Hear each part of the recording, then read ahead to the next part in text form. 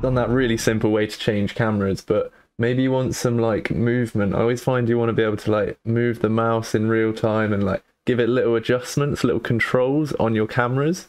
So there's a little bit more theory and a little bit more thought that goes into this.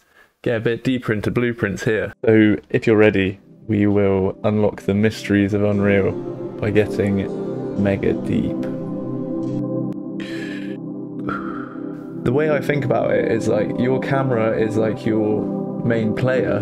The off-world camera is like the main character of this scene, and then you want your off-world camera to be think about jumping onto a turret in like an old game or something. You jump onto this turret and then you gain controls of this turret in a static position. You know, you got your movement controlled by whatever, but it's movement that the first person player has taken on.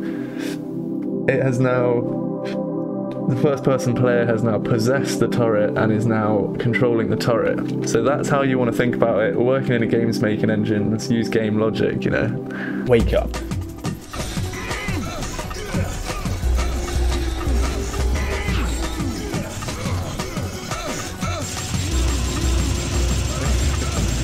Hilarious sounds, but you get the idea, you know. You got your first player here. There's the turret. There's the moment he jumps on the turret. He's now controlling that turret as if it's a camera with some controls to it. So this is how I think of it. You know, you got your player here. This is your off-world camera, and then this off-world camera is going to jump on a turret, and the turret's got some movement controls to it, and it's going to be possessing that turret and moving it around. Okay, so jumping into our level. So the idea of this is that our streaming camera is our main pawn, our main player.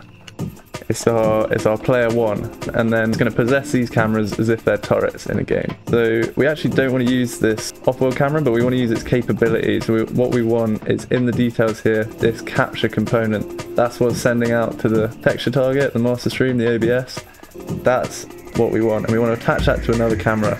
So we're going to create our player one now. We're going to create our pawn, create a blueprint that's a pawn. We can call it, using the Unreal naming convention, BP for a blueprint underscore master owl. So in this master owl, double click it. What we want this to be made up of is a kind of turret-like movement. We're going to do that with a arm, a spring arm, and a cine cam.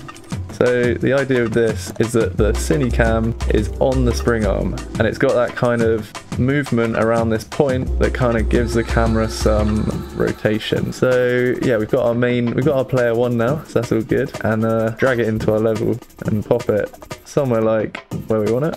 Getting a bit confusing here, so I'm going to hide this one and move this away. Probably going to get rid of that soon enough. So yeah, we just got this is our player one, master owl, and so we're going to go into this details panel, grab this capture component, Control C there, go into the details panel of our master owl blueprint, and Control V. If you don't have another owl capture to copy it from, you can just go add component and type in capture. So owl capture, that's also there. Well, I figured out just a slight thing to keep an eye on. My capture component wasn't a child of my cine cam.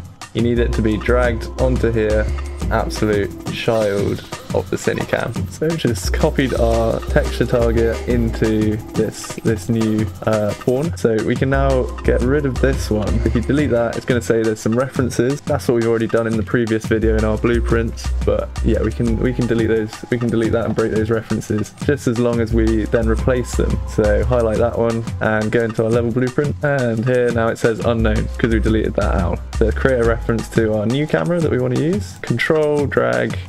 Everything's now hooked up to our new camera. Nice and neat. So yeah, that's the first stage in changing your offworldlive camera out for a playable kind of pawn. We've made the controls for it, but I'll just show you how to set that up, make sure it's ready to be used in your level.